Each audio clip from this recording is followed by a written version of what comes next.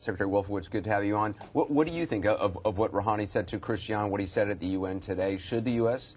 negotiate? We're making far too much of his words, and the words aren't terribly reassuring. He basically, in the clip you played, said we're not going to suspend uranium enrichment, which is the core issue on the nuclear issue. But let's remember, instead of focusing so much on sweet words about Iranians love Americans or whatever they actually do, and by the way, this regime is not entitled to speak for the Iranian people. It murders them on a large scale and regularly.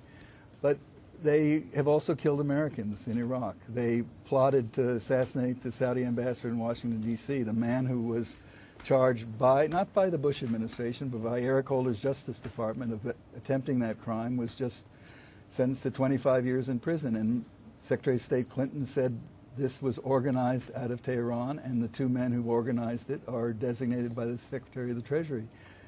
We have a lot of issues with Iran, and instead of rushing after smiles and nice words, we should be pursuing that whole agenda and not, as we did with Syria, get trapped on a single piece of it.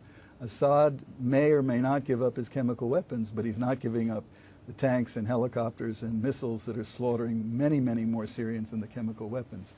We need to keep a broad agenda, we need to be tough about it, and we need to hold them accountable for what they do, not just what they say. But Mr. Wolfowitz, Secretary Wolfowitz, what would you suggest then is the best way forward? Because you're right, they have already announced that they're not going to give up what they call their rights under the NPT, and that is the right to enrichment. But on the other hand, nor has the coercive method actually worked. Yes, it has hurt economically, and the sanctions most definitely have hurt, but it hasn't caused them to stop this program. So what do you think is the course for the United States? The U.S. doesn't want to go to war again, does it? I don't think we do, but I think the course needs to be a long, broad, patient one. Sanctions may or may not work, but sanctions are hurting the regime. They are isolating Iran. I think they're in some political trouble at home, not deep political trouble, but some political trouble.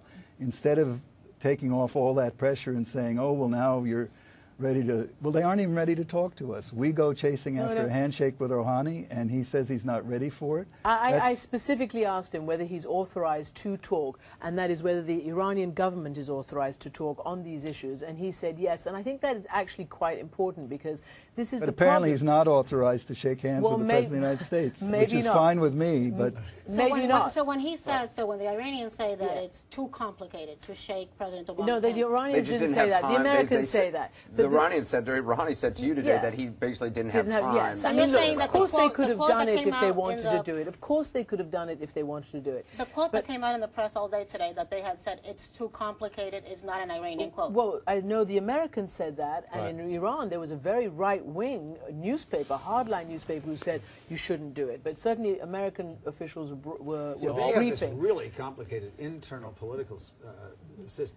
fight going on, and this is what gives me pause. The Revolutionary Guard is really what runs the economy in Iran, and they are really a tool of the Ayatollah Khamenei, who is very conservative. So it's very hard to figure out exactly what's going on. My own reading of this is that this is about economic distress, and that's all it's about, and they're looking for a way to get up off the floor without giving much up. This game has been going on for a long time. I don't mean 35 years. It's been going on for 3,500 years in this part of the world. Howard Dean, are you on the same side as Paul Wolfowitz on this? I don't know. It sounds like it. Sounds like that Howard Dean and Paul Wolfowitz share at least broad brush the deep, profound skepticism. I think we should tend to. I have no trouble with talking with them, but I'm skeptical.